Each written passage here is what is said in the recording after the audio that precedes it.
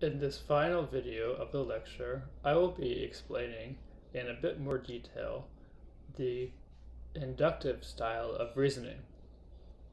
So the first thing to note is that as I stressed in the previous parts of this lecture, many inductive arguments are invalid.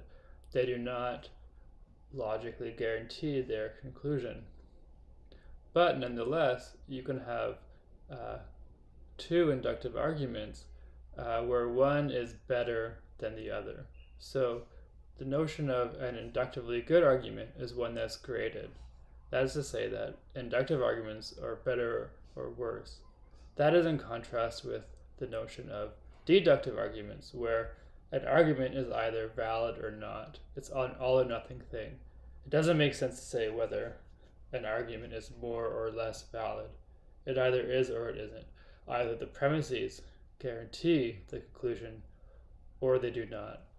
But with this notion of inductive arguments, we can talk of inductive arguments being better than others.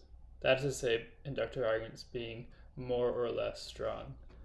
So in order to make sense of this, compare the following two inductive generalizations.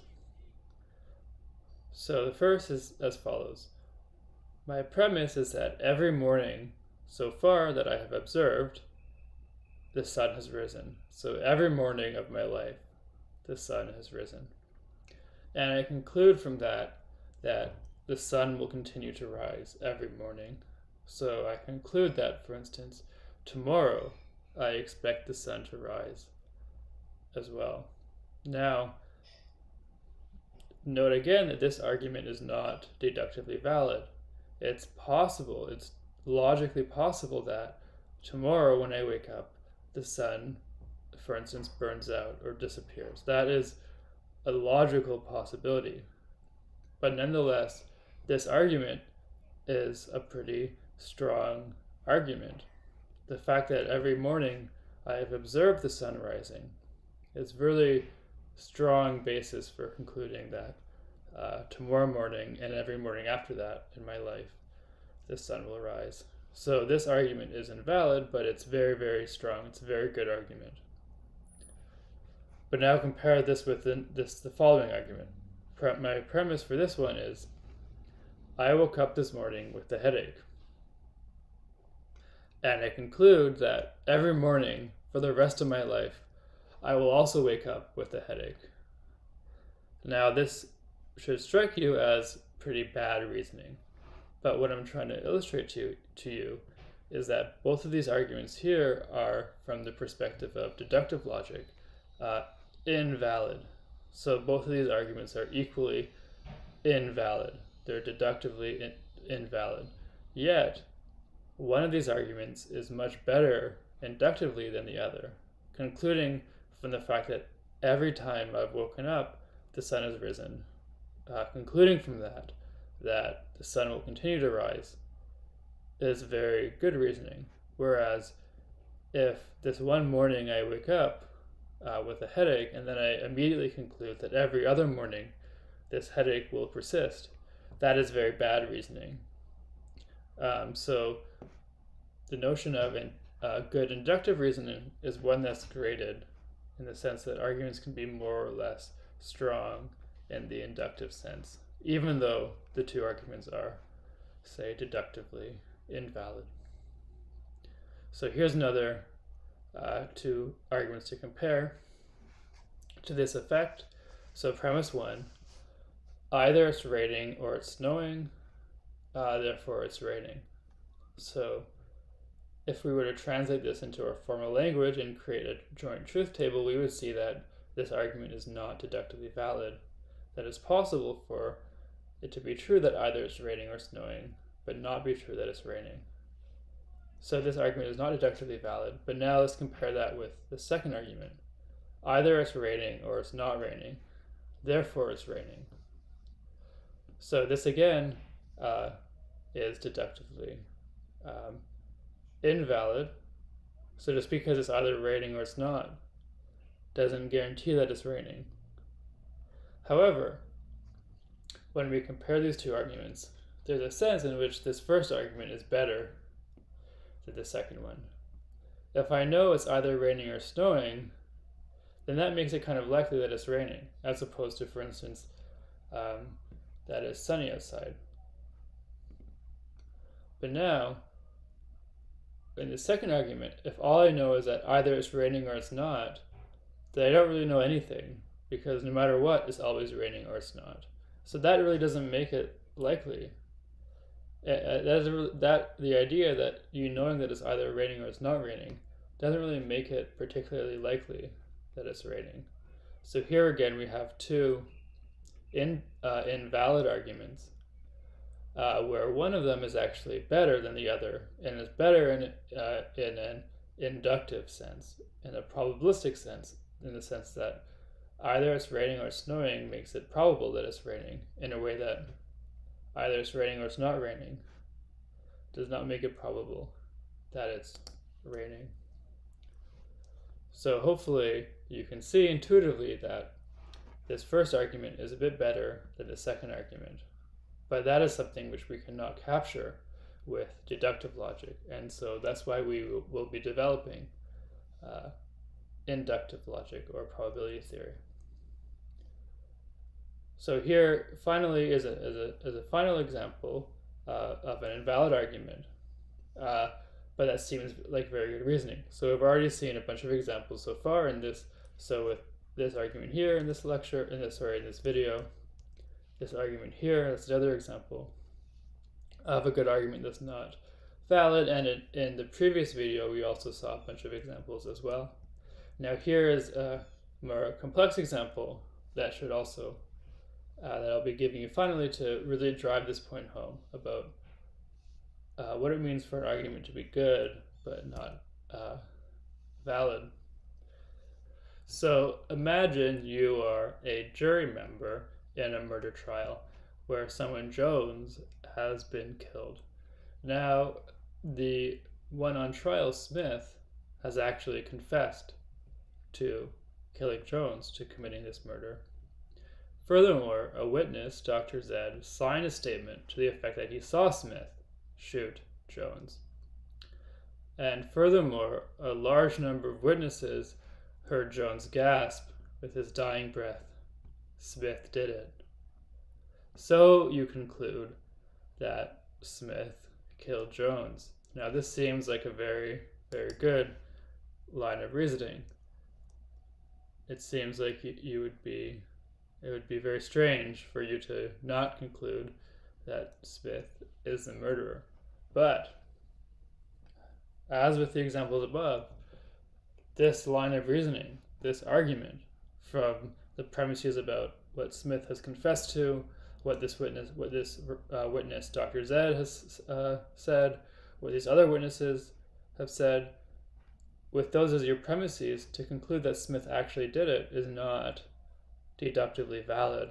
Now, why is that? Well, let's try to actually imagine a scenario in which that shows how this argument is invalid.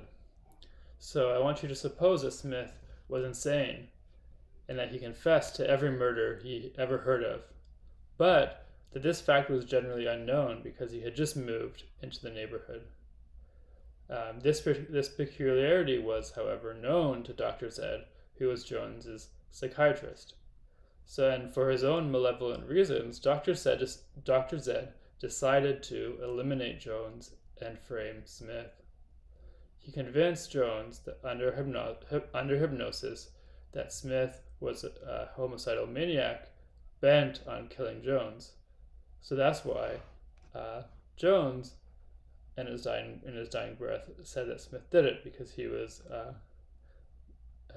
hypnotized into thinking that Smith must have done it by this Dr. Zed. But finally, the reason why Jones was killed was that actually Dr. Zed shot him from behind a potted plant and fled the scene of the crime. So no one saw Dr. Zed do it. So this very far-fetched scenario is one which explains how all these premises, so to speak, can be true. It explains how Smith confessed to killing Jones, he did because he was insane, and he just says yes whenever he's asked about any murder. It explains why Dr. Zed signed the statement, because Dr. Zed actually committed the murder but was framing Smith. And Dr. Zed hypnotized Jones into thinking it must have been Smith, so that's why Jones gasped with his dying breath that Smith did it. And then again, Dr. Zed was when he shot Jones, that's why Jones was murdered. So all of these premises, all of this evidence is true, but it's not true in this scenario, this far-fetched scenario. It's not true that Smith actually killed Jones. In fact, Dr. Zed was the one who did it. So despite that, this line of reasoning here is very, very good. In fact, you can't imagine really concluding otherwise. It's invalid, as this far-fetched scenario shows. But what you have to notice is that this scenario here, where Dr. Zed framed Smith, that scenario is highly improbable. But it's still possible, and that's why, as a matter of deductive logic, the argument is invalid. So it's a logical possibility, but it's highly improbable. And it's really because scenarios like this are highly improbable that the argument on the previous slide, the concluding from all the evidence, is inductively good. So what it means for an argument to be inductively good is connected with the notion of probability. And so in this unit, we will be developing a formal theory of probability. So now I want to give you a general, kind of a rough account of what it means for an argument to be inductively strong. Now we will only return to filling this out in more rigorous detail after we've developed the formal tools. But before diving into the formal tools, I'll give you the kind of intuitive general account of inductive strength. Now, an argument is strong according to the inductive strength, just in case, assuming that the premises are all true, the conclusion is made probably true. That is to say that these premises, the truth of the premises, makes the conclusion likely. So that is really the core idea for what it means to say an argument is inductively strong. So this idea probably we'll unpack with formal tools, but it's important to note that it's very natural to talk of statements or propositions being more or less probable than others. And similarly, we can say that one argument might be inductively stronger than another because its premises make its conclusion much more probable than the other's premises make its conclusion. So just as we talk about statements being more or less probable, we can talk about different inductive arguments being more or less strong in terms of how probable, to what degree the premises make the conclusion probable. So just to summarize, an argument is strong or inductively strong to the degree that its premises make its conclusion probable. Now, as I just said a moment ago, we're going to be giving a much more precise account of this in a couple weeks after we have developed a more systematic way of talking about probability. Now, in the reading for today, there is a rough and ready guide to using probabilities to assess evidence for hypothesis. So where we can talk about whether an evidence supports a hypothesis, that's the same as talking about whether a premise supports a conclusion. So the evidence is like a premise and the hypothesis is like a conclusion. So here's another kind of general intuitive way of thinking about inductive strength or good probabilistic arguments. And I'll quickly just talk about that way from the readings. So the guide which the readings give you is that to determine whether evidence supports a hypothesis, you ask, is the evidence more likely given the assumption the hypothesis is true or given that it's false? That is, if you find a piece of evidence and you wonder whether how much it supports a certain hypothesis, what you ask is how likely that hypothesis makes that evidence. So given that hypothesis, how much would you expect that evidence to hold? And if the hypothesis in question makes the evidence more likely, then the falsity of the hypothesis would make the evidence. Then you can infer as a guide that the evidence is good evidence for the hypothesis. And now we can also introduce, we can see as a beginning the formal notation which we'll use in doing probability theory. So the question the guide asks us is whether the probability of E given H, so whether the probability of the evidence given the hypothesis is greater than the probability of the evidence given the falsity of the hypothesis. So you should recognize the E and the H from the last unit. So these are atomic sentence letters. And then here we have the negation, not H. And we will see furthermore that any complicated sentences, so E and H, E or H, etc., can be fed in to the probability operator. And this probability operator, in this case, PR, takes two propositions and outputs a number. So the probability of E given H is a number, and we can ask whether that number, the probability of E given H, is greater than the probability of E given not H. So again, we'll see this in a lot more detail starting next week. And that's to say that in this unit, starting next week, we're going to unpack this formalism, and we'll ultimately give a full account of what it means for an argument to be inductively strong, as I've said on this slide. But what you can also keep in mind from the reading for today is that there's also a kind of rough and ready guide for thinking about evidence and hypotheses as well. Now, okay, wrapping up. So as we saw in the very first part of this lecture, mathematics relies on proofs, and proofs are deductive arguments. And I kind of quickly went over an example of a mathematical proof. But in all other sciences, humanities, and most day-to-day reasoning, there is uncertainty about what's true. So when we're reasoning about mathematics, there really isn't uncertainty about the things we're appealing to.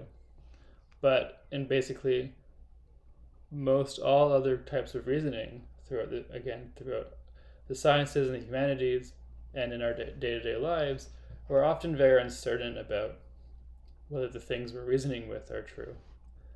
And so for that reason, we have to think about probabilities and inductive logic. So, for instance, in the sciences and the humanities, no matter how many times a theory is tested and verified, there's a chance, however slim, that the exception has yet to be discovered. So in mathematics, when we talk about whether, for instance, the square root of 2 is irrational, that's not really something that we could find a counterexample to, or we could discover is false. But in empirical theories, we see in the other sciences, those are claims about the world which we have a bunch of evidence for, and therefore we have very, very good arguments for them. But there is still always a certain amount of uncertainty. And we could always, for instance, find evidence that was a problem for that theory.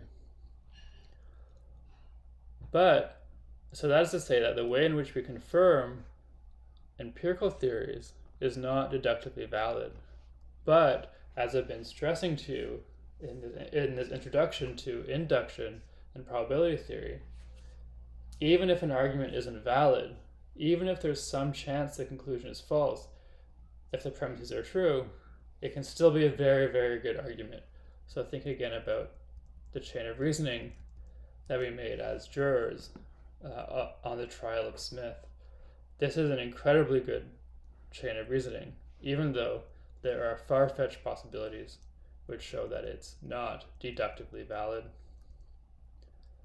So, even though we have to apply induction and probabilities to understand reasoning in most aspects of our lives, that doesn't mean that there aren't very, very good arguments and very, very well-established conclusions. So, finally, to reiterate, because inductive strength depends on probability, inductive logic involves a careful study of probability, and that is what we will do in this unit.